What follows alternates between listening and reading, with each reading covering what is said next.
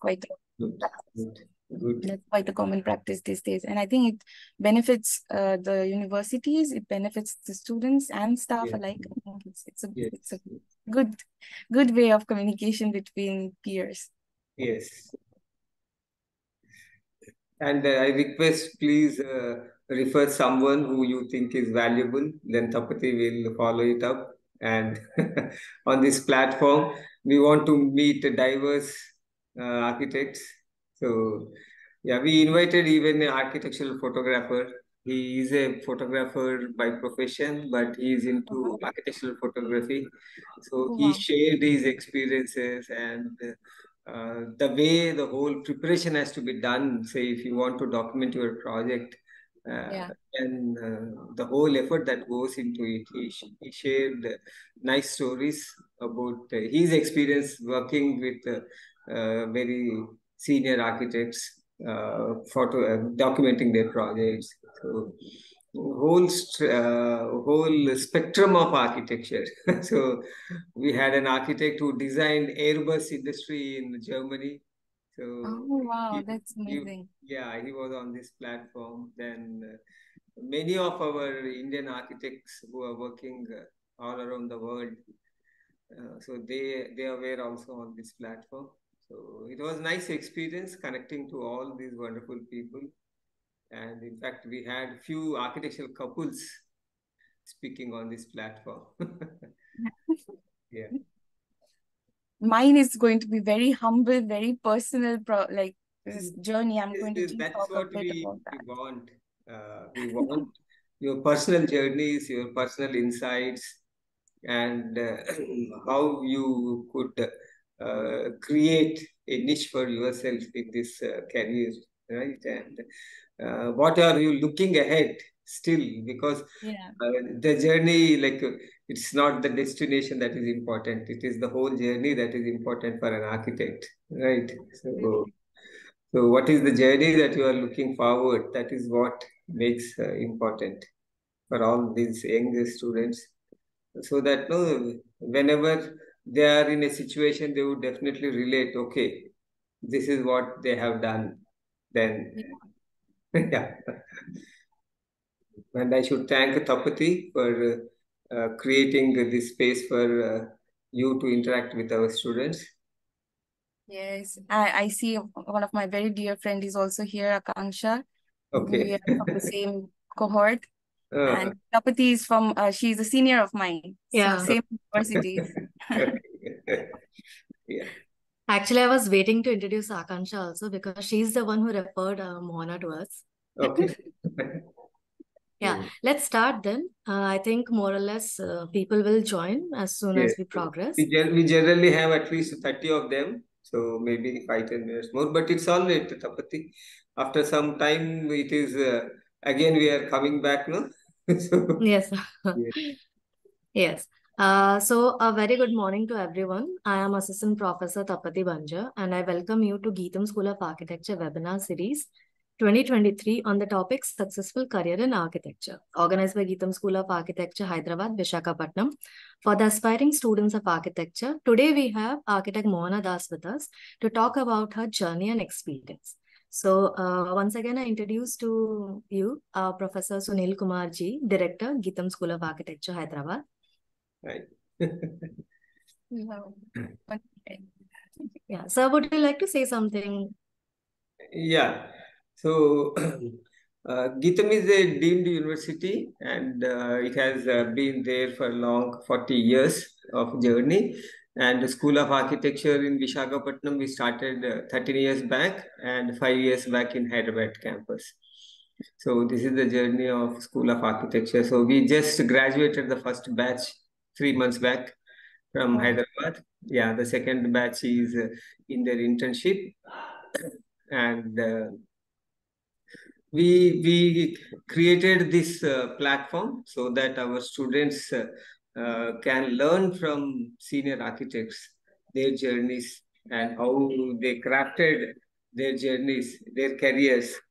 So, welcome here, Mohana. I'm very hopeful to see your presentation. Thank you so much, Professor Kumar. Thank you so much. Yeah. It's a pleasure to be here.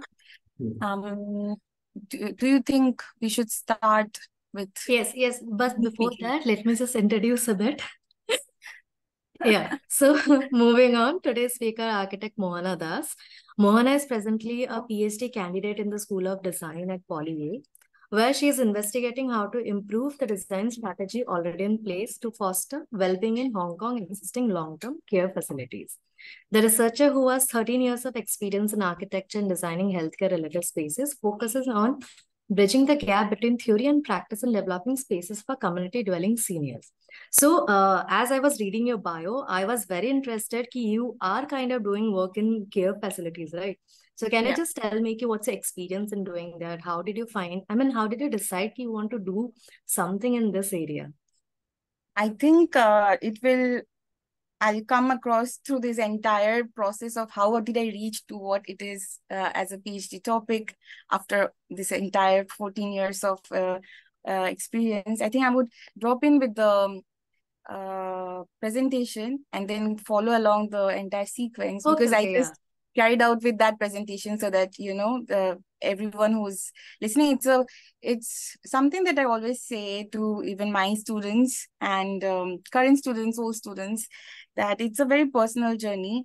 So even if you are given the same set of choices, set of situations, their trajectory would be very different than what I have. So it's a very unique individual experience. But I would like to share mine. Yeah, sure. Let's go ahead with that then. Can you see my...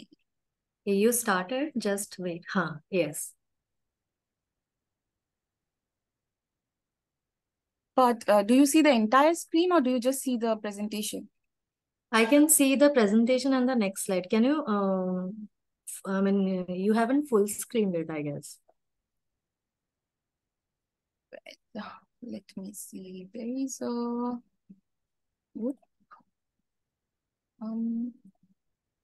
no. No. Speaker, yeah.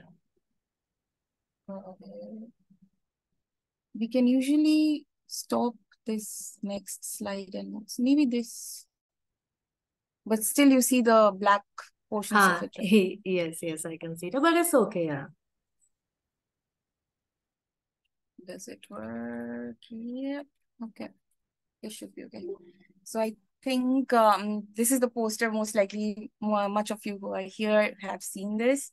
Not sure about successful career in architecture, but I made this as my title, which was more about experience sharing session that I want to have with all of you and probably learn something from you, what you are planning to do by the end of the session. And also about how would I describe my path and how to unveil the path of an architect, a student's journey and insightful reflections.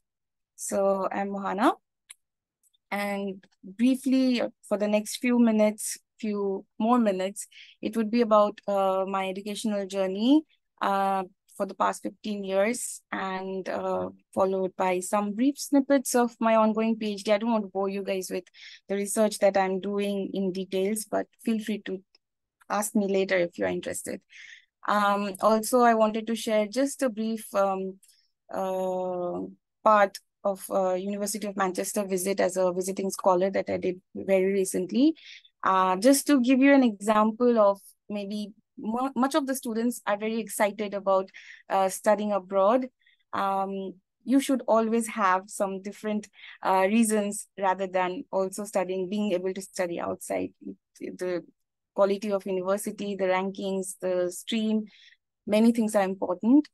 But I'll just show this Manchester side of mine, how it went. And at the end, I'm looking forward for a very interesting Q&A session. If you're up by then, if you're not snoring by the end of it. I hope not. So, as I said, past 15 years, I think I have for the longest of times, as I remember, I've been doing architecture. So I started my journey with me doing diploma in architecture in India. which is for 3 years. It is still a 3 years degree, and not many, but then there are always few students in every cohort. I see that they have done diploma as well. So minority, but then yes, it's a big upper hand, whoever has done a diploma and then comes for bachelor, because diploma in architecture in itself, it's a very compact course. You would know almost everything that has been taught in bachelor, but then it's in a very compact version in diploma, right? With diploma, since it's 3 years, the backside of this degree is that you don't get to design freely. You don't have the signing authorities for certain types of buildings because of the restriction of the diploma degree in itself. So that was, we are all pursuing architecture here. So there is no reason for me to explain why I chose architecture. But once I started doing architecture, my diploma degree, I was in love with architecture already. Then I decided, of course, there's no stopping. I'm going to do more. And right away, I finished my diploma. That very year, I joined my bachelor's degree. In Pilumudi College of Architecture, we have many students from there, colleagues from there. I often see PMCAs everywhere, I guess. So we do have my dear friends and seniors from PMC as well here. So all the marks and scores, they don't matter much, but then it helps you to succeed or get the universities you are looking out for. It gives you a better chance. So that's why I put the numbers. You might just think that second is my favorite number. Of course not. But then in diploma, I got the second highest score, missed by a few marks, I guess. And then that was the second highest score in West Bengal. I think that helped me to get a better chance at getting the admission in bachelor's. When I finished my bachelor's, 5 years of bachelor, right, in India, I got the second highest score in BPUT, which is, I guess, all the universities in Odisha. And I think that is something that you can also put it in your portfolio, right? You can build your CV like that. That one asterisk near your degree, that makes a difference. I have seen over the time. That being said, that's not a reason for those who couldn't, because that will not get you to any place. But this is something that if you have, you put it. There is no bad marketing, right? So if you can put it, if you have it, then you definitely have to add it in your portfolio, in your CV. So along with my bachelor's degree, the first 3 scorers of that year were offered to join Pilumodi College of Architecture. So did I join PMC again, now being on the other side of the table, right, being faculty. And so 1.5 years of that very interesting year. I took that year also because I wanted to pursue my master's and I wanted to have the time and also financial backup, right? So if I want to take 1 year of building my portfolio and not do anything, I think that could have been an option, but I chose to teach as well. That was another side of what architects can do, either practice or teach or do it both. In my case, I did it both. So I was teaching at that point of time, made some amazing memories and met amazing students. They are the first year students of mine. So it was a very personal achievement as well to see how they're doing now. They are still in contact. I did several personal projects with my father. And yeah, so being in practice, being in academia and building portfolio, that was something I did for the next 1.5 years before I started to, or during I was preparing for applying to universities. So before getting into masters, I think one of the underlying reasons was definitely that I love to travel. So that was one thing that I was interested in looking out for masters. But another important decision or criteria that I had for myself was to have scholarships. So it's good if you don't have to be dependent on anybody else, right? You can take education loans, you can be taking assistance from your family, which Indian families are more than happy to do it for you. But better if you can get a scholarship. So look out for scholarships. The first year, second year, third year students, you do not need to worry about all of these now. If you want to pursue masters or not, keep that in mind. Take how you're going ahead with it. If you like the practice side of it a lot, even though masters help with that, but yeah, take up on internships, have this practical experience, and then decide if you want to take up on masters or you want to progress with in practice. It's a very individual, again, very unique circumstance for you to decide what you want to do. So I started looking for masters with all of these criteria. Has to be a good university, has to be, I was not very specific whether I want to do it in India or outside. So I started looking out for universities in India, the good ones, like SET. I think I got an admission in SET as well. Yes. So I think I started doing that. And at the same time, I started applying in top ranked universities in other parts of the world, but with scholarship. That was my main criteria, that I should have a scholarship. So then I started applying and I got admission into Politecnico di Milano, which is in Italy. And it is rank 1 university in Italy, the first ranked university. And also it has a good QS ranking over the global ranking as well. I think top 60 and top 10 in architecture. So it definitely revolves around top 5. This year it's 6th ranked university for architecture in the world. So having getting an admission there with a scholarship, I think that's a very good moral boost, right? So I think that kept me going. And to take this also a big decision of, you know, going to another country, be prepared for all the things that comes along with it. And I finished my master's, and after that, of course, I had this vision in my mind of how I want to navigate my career trajectory. And I was very sure that I'm going to do my PhD right after my master's as well.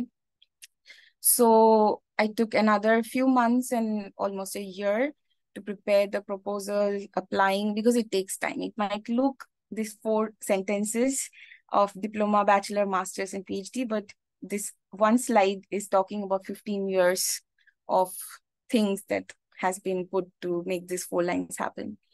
So yeah, so then PhD happens. Coming back to Tapati's question, again, not right there yet. I'll be talking about it as a conclusion of how this entire thing ended up into the PhD that I'm doing. So yeah, the journey of India, and then Italy, and then United Kingdom, and then Hong Kong for the next 2 years, 1 or 2 years at least. So the first 2 parts, which is in India and my teaching experience, all of these, I started doing my competitions. Since we are talking a little bit about competitions as well in my first half, I'll talk a little bit on that. I'm not going to explain, or I'm not going to show you how competition can be dealt with, because every competition, the brief is different, the context is different, the kind of requirements are different, but it's a process. So right from my diploma days, I applied to several competitions, small ones. I don't remember I did anything big in diploma. I won though, but then it was not something mention worthy. But then what happened was that it prepared me to take on bigger chances, to take bigger leap of faith, right? So when I was in my first year of bachelor already, I started applying for national competitions. I did one in IT Roorkee. I think I did several Zona. Every year Zonasa was my thing. I think it's yours as well. It's a fun event.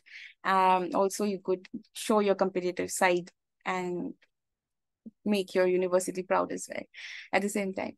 So Acumen, what else did I do in bachelor's? I think, yeah, most of it was that. I can't name in numbers, but then I did a lot of them. I won and then I lost. But then what happened in applying through those competitions is that it gives you a sense of um, confidence. You grow on your way of putting across the sheets. So even if you lose, what I always do is I take a look back, I sit back and then I take a look at the sheet that I did and then try to understand why it didn't work and the winning entries, how and what was the difference between that to mine and where did I went wrong, where did I go wrong, so that I can, not do it or not repeat it next time. Trying. That's the process, I guess. So this is my bachelor's thesis. I just took a screenshot from my portfolio. This was something I started doing about designing hospital spaces. I was very interested by mid of my architectural journey when I was very, very interested into designing hospitals. It's very interesting in hospital designing because in hospital, there are spaces which you cannot uh, show your creative side. It has to be following certain sequence, certain space arrangement, certain space requirements. You can't be like, oh, I'm the architect or I can design spaces however I want. But at the same time, there are other spaces where you can show your creative side being an architect and how you can change the mood of hospital to make it non-hospital like, right? You're always associating hospitals as a space where you get tensed.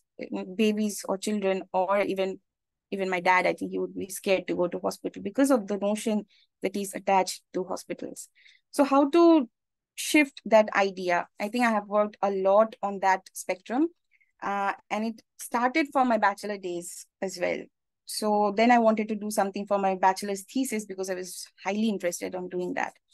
So I turned this project and then took a chance. I had just a week left.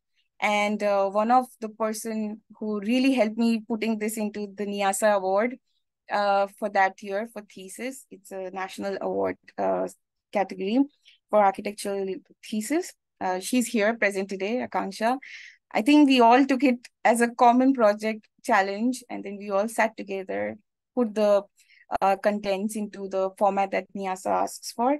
And then the result was, it was one of the top 10 theses for that year and was awarded being that. Nothing, it feels nice to be appreciated for sure. And it helps to build your CV. It doesn't change anything from day 0 to day 1 after all these competitions, but it just builds on the experience and I think the confidence that you have. Does it change? No, it doesn't change. Okay, sorry. So what I'm going to do is I'm sharing my part of the CV, which you can find, it's there in LinkedIn. Those who are there in LinkedIn, congratulations. Those who are not, please get into LinkedIn because this helps you in lengths to connect with your peers, to get a job, to show your progress, this is the place where you should be. So my CV is already there, but what I wanted to show, it's not an updated one, mind you. So I just shared some of the competitions that I've done over the years, from 2012 to 2022. Some are international competitions, some are national competitions. Part of it I haven't added ones that I could not leave my excitement to participate in competitions here as well. So in PhD as well, I was participating. And unfortunately, we have won a few competitions here as well in Hong Kong. So as a summing up of the experience, I think it's like for the competitions, what I would say is that the brief has the key to winning a competition already. It's all there. So you have to carefully read and understand the brief a lot, many times. Read, and reread. And what you are supposed to do by reading it a lot, many times, it gets into your head, the entire brief, what the client per se, the competition wants you to deliver. And look out for the clues that it has. It has most of the things. It has all of the things that you would require to design the best design for that particular problem. But the thing that is very necessary in adopting strategies for the competition or for the design proposal in general in life, it's about having the clarity of ideas and the logic behind putting what you're putting in that particular place, right? It goes for your current design courses that you're doing, the ADGs and what all the subjects that you're doing. It's about sometimes what happens, you don't want to let go of some great ideas that you have while you're sleeping, while taking shower, something comes up and you're fixated on putting that into your project. Maybe it works, but sometimes you somehow know it doesn't work. The logic is not right, but yet you are fixated on putting it. Sometimes that leads to the outright rejection of the competitions for that matter. Because in competitions, unlike the design semester, the courses that you have the chance to explain, you have the chance to show, get corrected, do it again. But when you're submitting for competitions, it's like one-time chance, right? So I think if you have the clarity of ideas and the logic is right, I think half of the battle is won there, along with great presentation, visual presentation of the project. So most of the competitions in international standards, you don't get to even present. So the selection happens, the juror just looks at your presentation and selects or throws it away, right? So it's not even half the battle won, it's more than that if you have succeeded in creating a good presentation of the sheet in itself, if it's logical, if it's comprehensive enough. And sometimes when you get to present, like the national ones in NIASA or other competitions, where you would have to present as well. So then there is the second chance of you to win competitions because you get to present your ideas. Maybe a certain amazing, brilliant element that you have added in a corner that you didn't put in the sheet. I don't know why, you should have. But if you didn't, then you get a chance to at least take that out and present in your presentation day so that you get the attention of the jurors, right? So I think presenting the entire ideas coherently and confidently is the next key to winning competitions. If you do this right for any competitions, plus a little minor here and there of things that might go wrong. But most of the times, I think this has been my recipe for the success of the competitions that I have participated in. Just to give a small snippet of some of the competitions that I have done and won. This is Multi Comfort students Saint Gobain competition. This I'm sharing from my portfolio, so it's a very broken, very separated, explained versions of what I did. But the sheet looked something like this. It will take time. It's heavy, I think. It's going to take time. Let it take time. So, yeah. So this was the entire sheet that we presented, we submitted. But in this criteria, this kind of competition, we had the two-way chance to win. What one is the presentation of the sheets that I said. We submitted, it got selected in the entire Italy. It got into top 10 first, and then we had the chance to present amongst international jurors from Saint Gobain and the local municipal government officials. What we did have was we presented again in front of them. And I think in this competition particularly, the presentation was the winning key and not the sheet in itself. I think we did a good job in explaining right from the scratch of how the brief was given to us. We had existing buildings, we had new plots, and we had to take the entire design from that to a very specific housing unit where the thermal comfort has been taken care of and how the design will help in passive and active ways. So it was a very long brief and a lot of things had to be done. And I think for this case, the presentation was the winning criteria. This was another competition we won in Czech Republic, Inspireli competition. It's one of the largest students architectural competition. You might be interested in taking part. Currently, I'm a juror here, but at that point of time when I was student, this submission criteria is very different than what I showed you just before. Here, you're free to submit as many sheets you want. So this doesn't have any presentation. So uh, here, the winning criteria was the sheets in themselves. How did I present the sheet? How was the explanation done just visually, right? Because you don't get to explain what it is. The person looking at it should see it and understand exactly what I'm trying to say. And the more the communication is successful, the more the chance of winning the competition is for you. Slowly transitioning towards from my master's days now. These are all the competitions that I did in my master's time. And this was just right before the master's thesis was supposed to happen. This was another huge project we took. And this was a group project. So, but the amount of work was huge. It was immense. But still, we were working on building a zone which had residential units, and it had sports facilities, and it had healthcare facilities. So that's where I shine, right? So we took up this project, and I intentionally took up this project because I wanted to work with the professor for my thesis.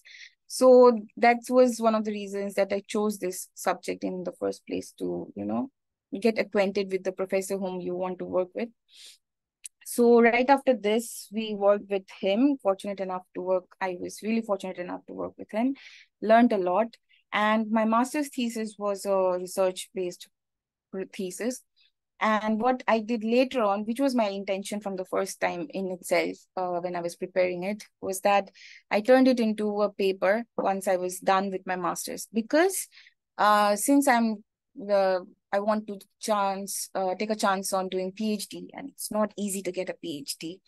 So having a paper before you apply for PhD is very important. Not very compulsory, but then it really gives you a boost in your proposal if you have a paper. Well, when I applied for the PhD, I didn't have this. I was just writing the draft. So it was in the process of making. But now it's different. Now I certain publications. People who are interested in research, ResearchGate is where we put our work together. You can see some of my work if you're interested.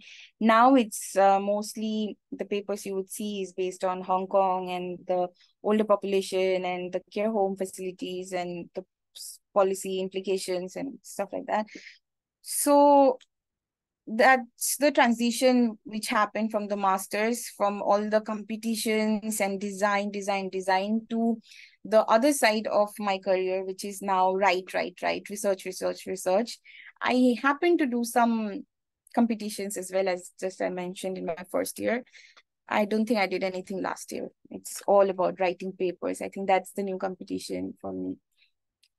So now transitioning to the PhD side of it, in PolyU. If you ask me, as Tapati asked already, how and why the topic, how it came, and exactly how did I land up to getting the PhD and that proposal. So by now, I hope you know that I have this, my life revolving around architecture all these years, having experience in practice and teaching, and worked on healthcare projects and facilities. I have been also associated with old age homes and volunteering for over 15 years in several places that I've stayed.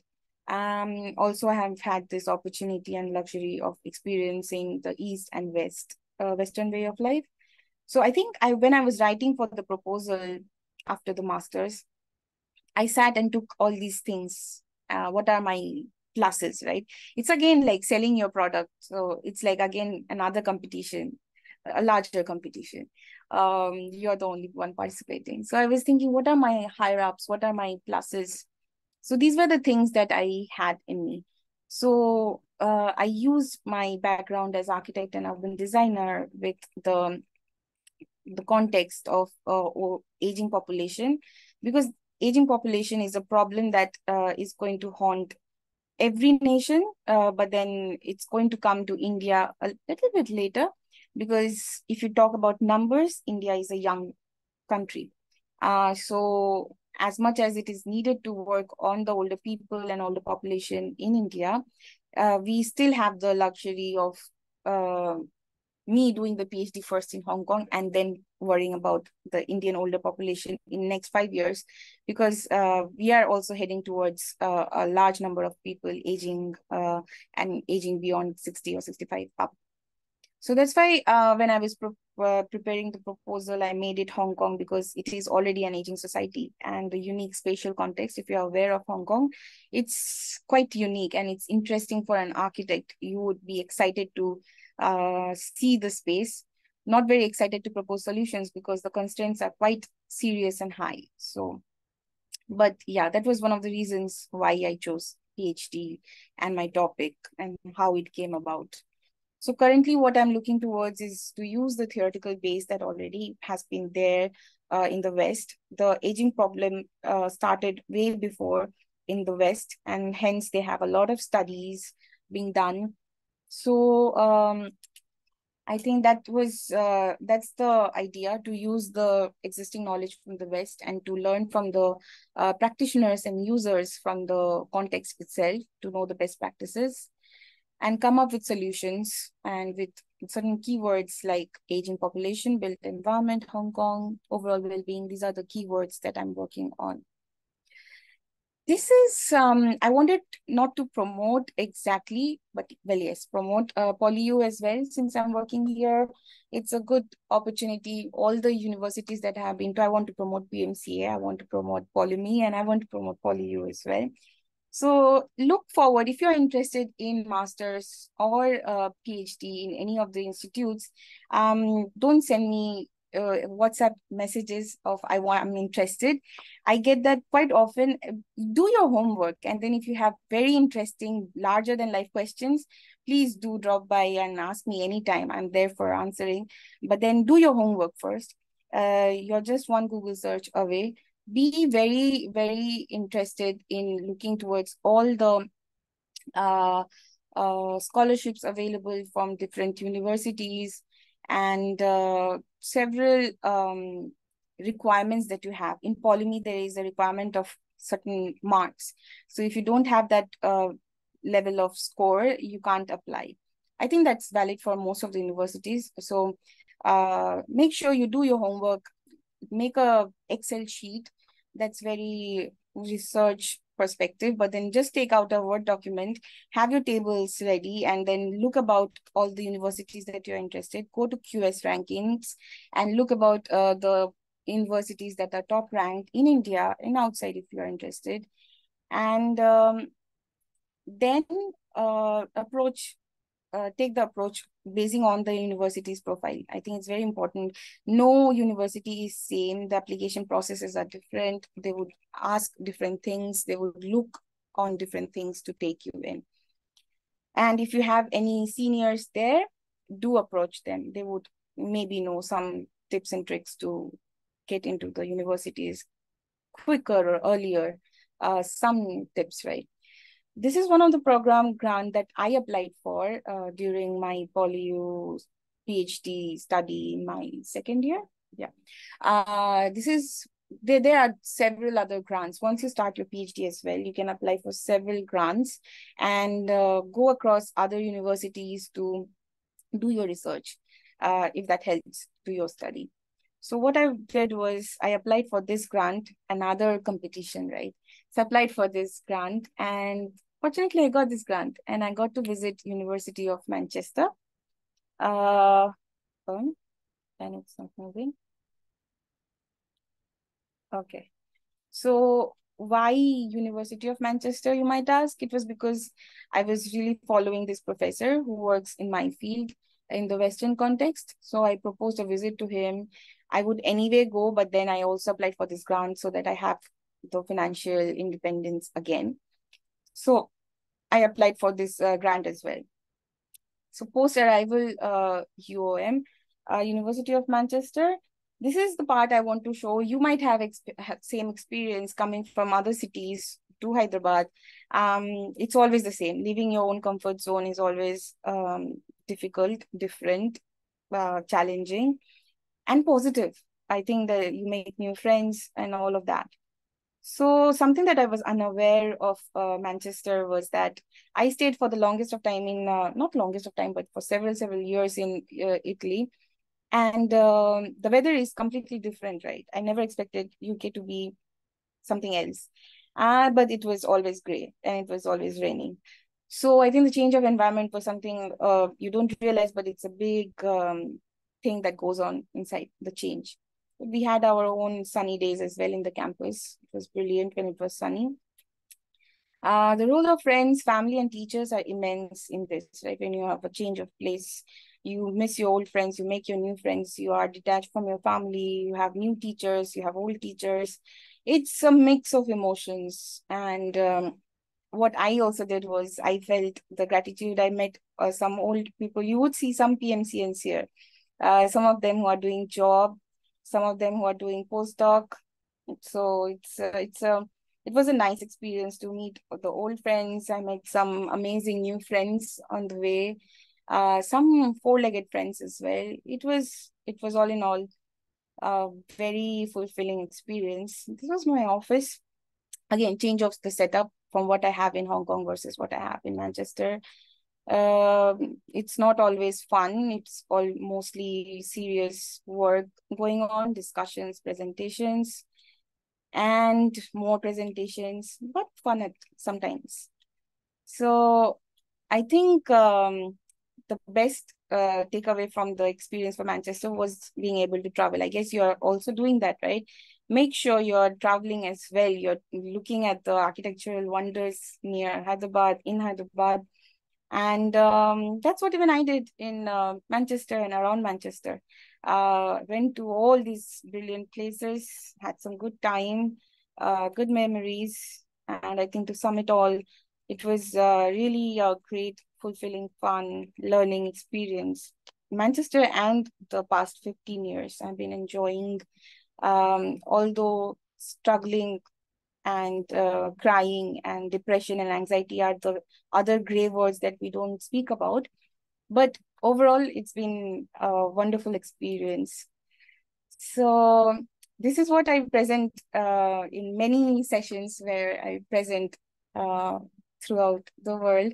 I think this is what happens. So in theory, whatever I said, it should be the same as practice, right? So when you do apply all these things in your life, it should be the same because that's what I said. But that never happens. That's not in practice. So it's a very personal journey that I shared. All the steps, all the things that I did that worked for me, that didn't work for me. So maybe what I want from this session is that you take this chance of just listening to what happened just now and then pick up things as ever you like and make your own trajectory. And it will definitely be not the same as mine or anybody else's. It will be very much yours. But I think owning it would be as fulfilling as it is for me. So I think I would end up my session there. And I'm looking forward to you asking at least some questions. Thank you. Yes, thanks a lot, Mohana. It was a very nice presentation. Okay, moving on. Students, if you have any doubts, any questions, you can post it on the chat box or you can unmute yourself and just ask directly.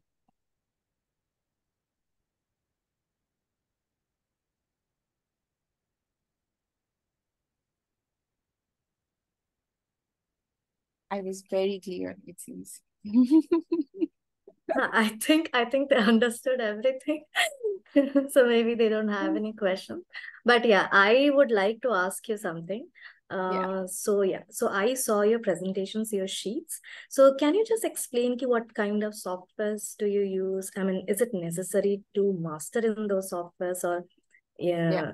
yeah, or if you are just a beginner or an intermediate person who can know those softwares, can you just start working on it? And how was the design process? How did you figure it out? Where do you require presentation skills? Where do you require other analytical skills? Anything about on those lines? Yeah, so coming to the softwares, I think that's an important question to ask. The ones that I used, I'm very basic. I'm very, very basic. I know the mother softwares, but I know it very well. I think that's my selling point. So there are friends who would know like Revit. That's also a very basic software nowadays, not when I was doing my architecture courses. Nowadays you would do Grasshopper and all of these additional Rhino, everything. So the more softwares you know, it's just a tool, right? So you can do most of it in CAD as well. So you don't need to be very worried about softwares, the series of softwares that you know, that doesn't help you much. Yeah, it helps you to get a job. So if you have Rhino, if you know Rhino and you put it in your CV, I think that's a plus to get certain firms in India and abroad, right? So that's one addition. But to portray what's in your head, to show what's your design process and what's your idea into paper, it doesn't matter whichever tool you use. It has to be logical enough. It has to be just presented on the sheet, right? So you can use any of the softwares, but know it very well. So I think the sheets that you saw, mostly it is from SketchUp. I took it to Lumion, and from Lumion to Photoshop. So that's how the process is for all the presentations that you saw. But I think I'm very proud of my Photoshop skills. I think I'm brilliant in Photoshop. So I can do anything that a person would do in any other software. And a little bit being confident on what you do is also important, because I can either be intimidated by a person who knows Grasshopper, knows Rhino, and or be confident about what I can do with my softwares that I know. So I think that's an important question to ask, but then not an important thing to know or not know. If you know whatever software you have within your reach, I think that you should know it very well. You should know how to use that software. People are working there. They're working really hard to make the softwares brilliant day by day. So use whatever softwares you know to the maximum. I think that should help quite a lot. And the second question was, apart from the software, you asked. Yeah. Apart from the software, you participated in design competitions, right? So you told sometimes you need to present sheets. So how did you figure it out which design competition has more importance, and whether just presentation or whether they have more importance on those analytical aspects of the design? So I think for any competition, the 80% importance has to be on the sheet that you presented. So some competitions have different formats. So that you already know when you're applying for the competition, you would just know the format. Is it like a presentation based or is it submission based? So you just submit and then the jurors will do their job. Or you submit, the jurors will do their job, and then you present, and then the jurors will sum it up and say you won or not. Sorry.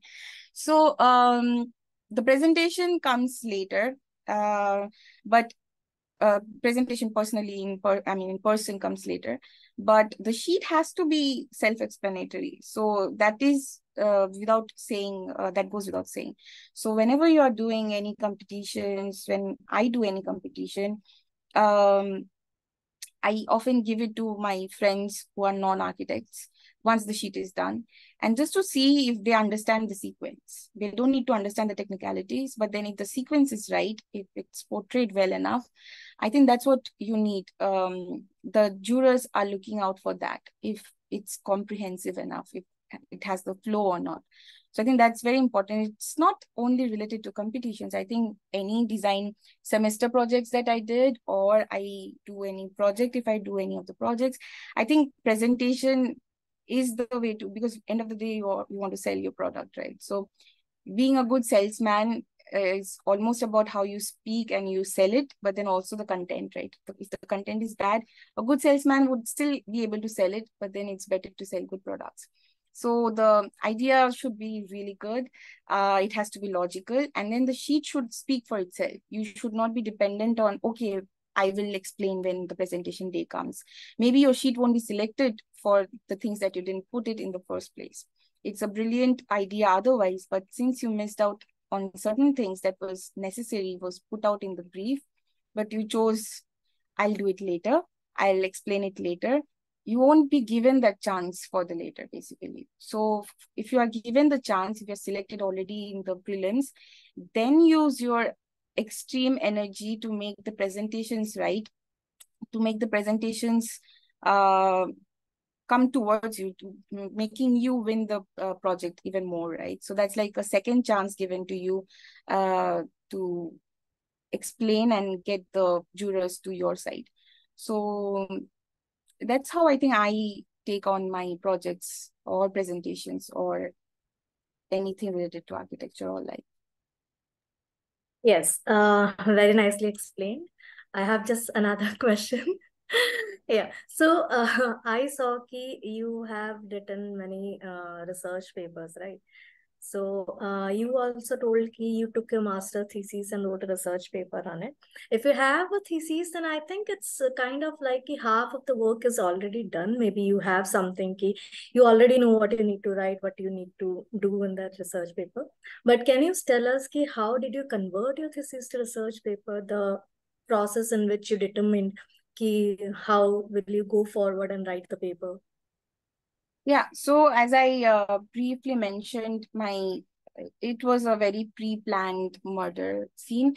It was a very pre-planned thing that I did. So I had this professor in my mind in my first year in itself, that thesis, I'm going to do it with this guy. So eventually I chose the subject that he teaches because it's related to what I like. So of course it was again on health city and health infrastructure and blah, blah. So when I approached him, I worked with him to develop the topic in a way that can be a research-based thesis. So already I'm starting my work in a way that the end product is a paper. I'm telling the person who's going to supervise me that I want it, and he's an academic. He wants to do it anyway, so he would be more than interested to help me. So what happens in the way is that I learn from the master, right? Like he's one of the biggest name in Europe to work with. So that's how I think a pre-planning of what you want to do is quite important. Impromptu stuff as well works out, happens, but this is also a good way to take on the decisions. So the topic I got, I already made it clear that I want to make it a research-based thesis. So then I took up on the topic, did the research, and then since it was a research-based thesis, so it was all words already. So it was around several thousand words, around 60,000 words or something. I don't remember. So it's then you're working for a degree, you're working for a thesis to get the degree.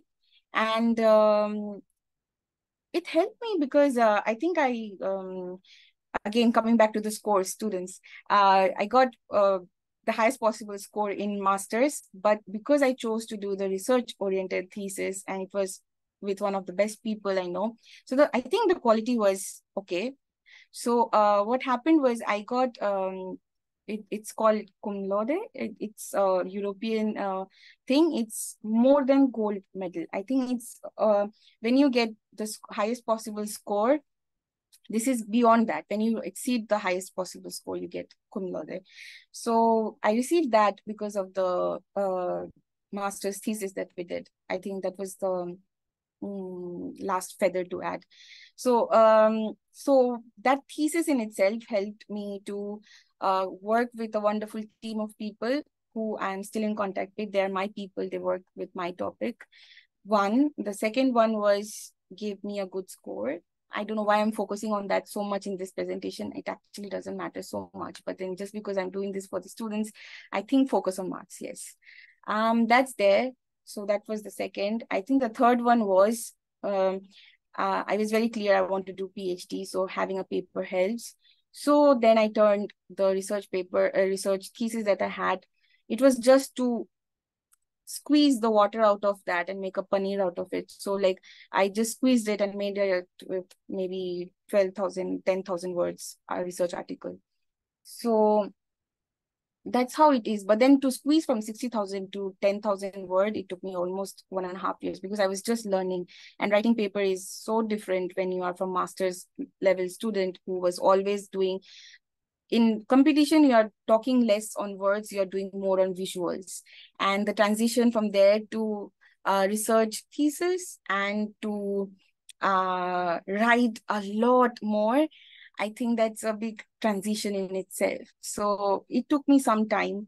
Now it's way more easier for me to write papers. I think now I can say it comes naturally to me. But at that time, I took 2 years. If you see the papers, year of publishing, it got published last year, 2022. And my thesis was done in 2020. So the first one always takes time. But then again, I think my trajectory from all these 15 years now, it's taking another turn. And I'm quite enjoying this turn as well. So happy there. Yes. If anyone wants to ask any question, you can just unmute yourself.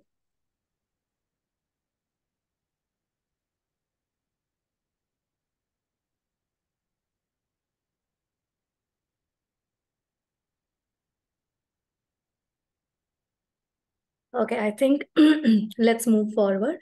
So moving forward, I would like to ask Director Sir to give a vote of thanks.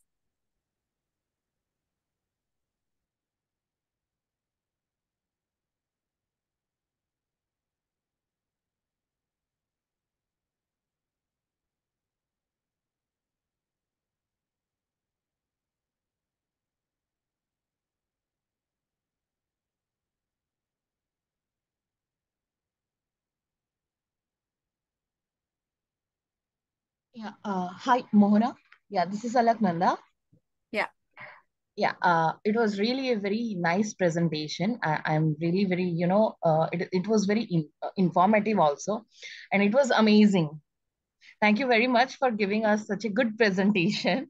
It is so inspiring. Your journey is so inspiring. So I have a question actually. I Yeah. just wanted to know if somebody wants to pursue the PhD at outside, I mean at abroad, what are Yeah. all the exams they are supposed to give and how they are supposed to apply? What is the journey? I mean, what is the process? How to get the scholarship and how to select the college basis on what? I think there's a thank you for the question. The big difference between pursuing masters and a PhD is different in the sense that for masters, the university is very important. The ranking and university requirements is very important for masters. For PhD, it's the professor that you're looking to work with is very important. Irrespective of the university, having a good university is a big bonus, but then that is not going to help you much. So the professor, the supervisor you're going to work with, or the other way around, if you are interested in a particular topic. For me, I wanted to work with public health and all my idea about the healthcare facilities design that I did so far. So I wanted to incorporate that, and I prepared my proposal like that. And then I started looking for people who are working related to this. And then you approach the professor for PhD. If the professors agree, then you look for that particular university's requirements. And it is, you will be amazed. It's so different from one university to the other. It's very different. So the things that they ask for, the things that they consider for scholarships. Also, life becomes a little easier if you're not worrying about the financial side of it for masters, for PhD. If you are doing a PhD by your own means, then I think getting a PhD is a little easier because professors would not have to look for funding, professors will not have to pay you for the work. So getting those is easier. I have a friend from Harvard, and then it was finally, I think it took him some time to get the PhD. So, like having a background of such strong background also does not entitles you to get the next step forward easily. So making a right proposal and asking the right people, right supervisors, and getting the fundings. If it also depends on the timing. Maybe the professor is just right for you, but then sometimes it happens the professor doesn't have funding.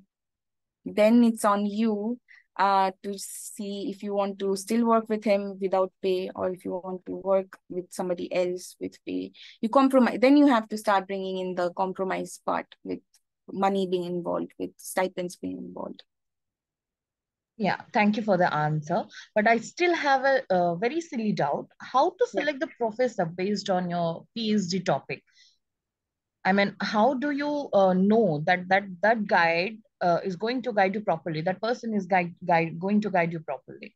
How to know that? So that's a very big leap of faith, honestly, because to find a professor who works in your field, that's easy. So whatever field you're working on right now, or you're making your proposal, you go to all these platforms in any of the journals, leading journals, and see the papers and see the professors who are writing the papers. That means that they are the experts in that field, right? If they're writing top journals, if they're getting to write in top journals. So they are your people, and then you approach them. But I lost my train of thoughts. So your question was, how do you know the professor will guide you or not? Yeah. So that is a very fishy side of academia. So the professor might be highly ranked, highly influential professor, but then he's not a good supervisor. Might as well happen. So then that happens post joining. Actually, you will just realize that your supervisor is going to be for your name, or the supervisor is going to be for the work that he's going to teach you. So either way, you have to sail your ship as ever you feel like. But then that's like post getting the PhD. But before getting PhD, it's all about looking at the field, looking at the people who are working on the similar field, and approaching them, that if they want to supervise you or not. That's the only way to do it. There's no other way to do it. And how the supervisor will turn, that's completely your luck. I think that's that so many of us, we cry a lot because of the supervision. It's a very different thing than the profile that the person has or holds. Yeah, thank you very much for the answer. And one more question I would like to ask you. So you have a very good experience in publishing paper internationally. So which type of paper is a good paper? Quantitative or qualitative? I mean, where you have a lot of Oh, time. that's going to be a straight out war between the qualitative researchers and quantitative researchers. So there is no one good way to say that this is supreme, right? So it depends on the field that you are. So in social sciences, so now what my PhD is taking, which I'm very happy about, it's taking a interdisciplinary turn. So it's a bit of social sciences because I'm involving older populations and I'm using some of the qualitative methods for that. And then I have my own architecture background, and I have very quantitative side to look on that as well. So I'm doing a mixed method approach for my PhD. So I'm in the middle ground, right? So I satisfy the qualitative guys and the quantitative guys both. But there is no one supreme method.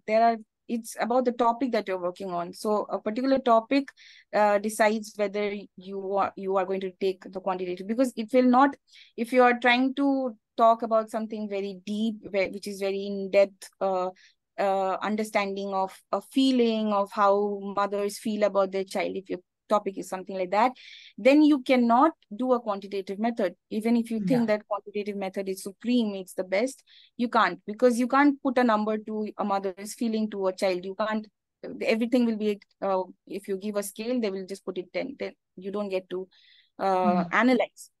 So then you would have to take qualitative approaches. So you would have to take interviews and other means to understand the depth of it. So it depends on the topic. Nothing is, no one method is supreme. It's all there in the plate. Just pick one depending on your topic. Yeah, thank you very much. Thank you. Yes.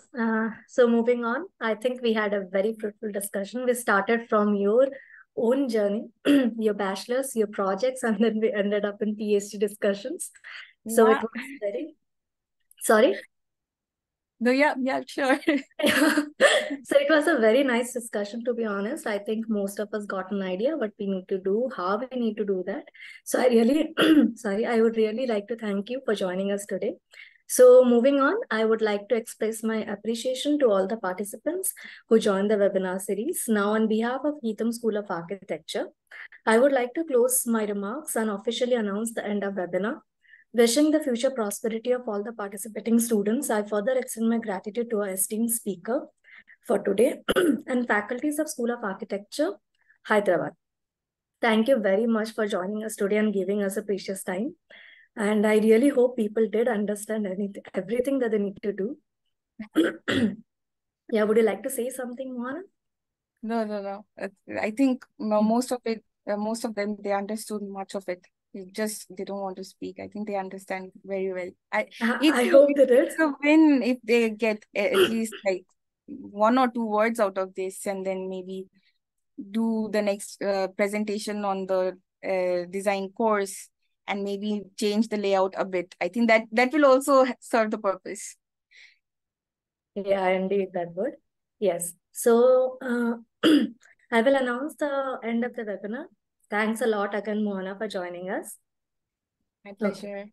Yes, thank you. Thank you.